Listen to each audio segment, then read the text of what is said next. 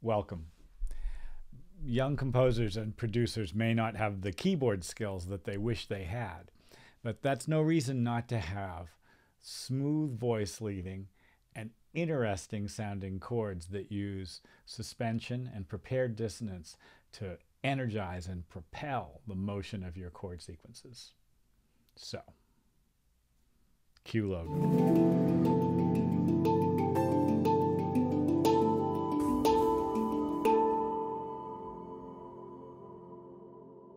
Okay, so here we are in a workspace, and I'll just get a loop rolling here.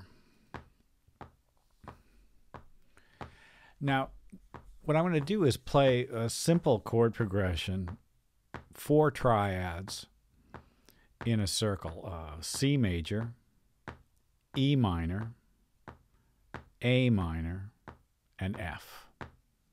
Here we go.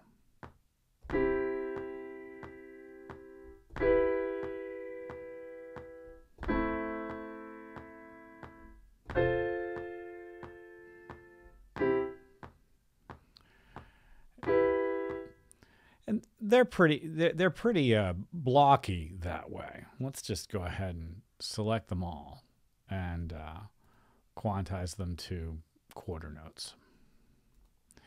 It's not a lovely cycle. Let's listen to it again. These chords are wonderful.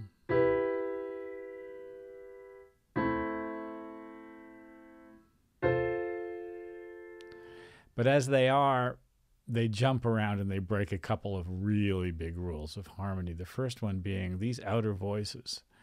They're fifths and they're moving in parallel. That parallel fifth motion is not pleasant to our ears.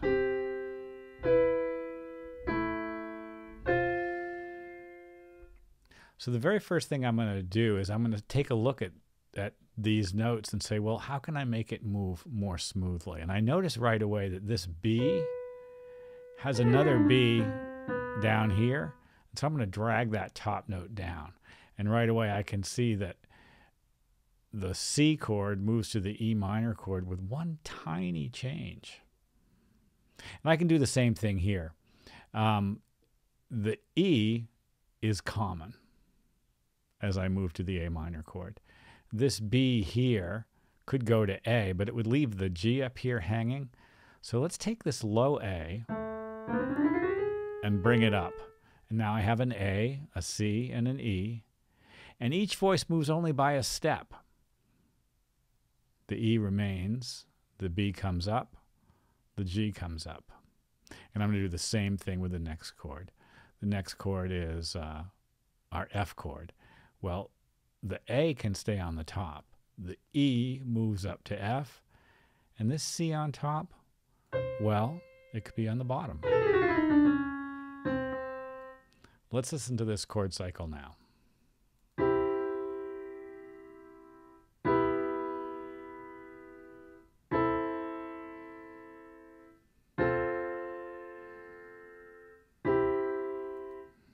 Everything is moving smoothly. And of course, you got to remember that when you cycle around again, this A, this F, they have to go someplace. They're going over here to the E and the G. The C remains common. So we've got a very smooth, even flow of chords. In fact, I'll tell you what, it might be a little bit too even. So I'm going to go looking for ways to spice this up a little bit. The very first thing I'm going to do is I'm going to take this tone here and extend it so that it suspends one beat into the E minor chord. And then I'm going to take this tone here and suspend it one beat into the A minor chord. Let's do the same thing here. We'll pull this back a beat. We'll extend this E. And now let's listen.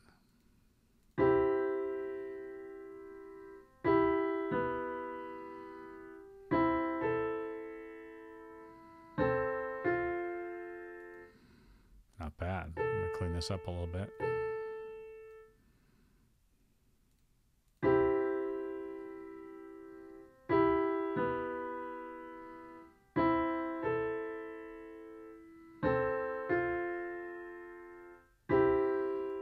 This would sound lovely in strings. It's working really nicely in piano.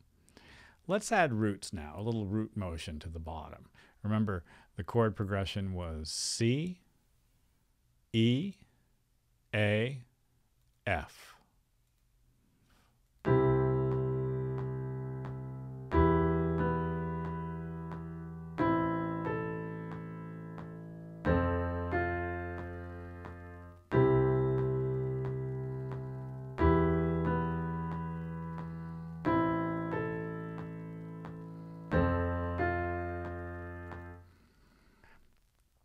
I think this is just lovely. But one thing we can do, and it's a fairly conventional thing to do, is to look at this arrangement of notes here and say, you know, they're all really close together. What if we grab one of the voices, maybe the middle voice? It's not much, right? You can see it's kind of the same thing again and again and again, and move it down an octave. That's a bunch of E's and then up to an F.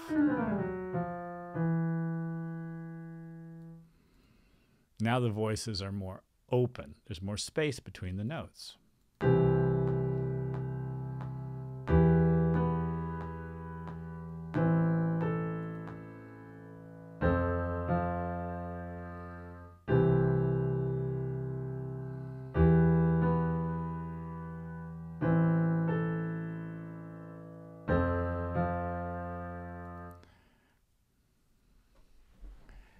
This kind of breaking up of the chords, redistributing them, lengthening tones to create dissonances and leading tones, basically adding interest and propulsion to your chord progression, actually suggests melody. When I listen to that, I hear little melodies built into it.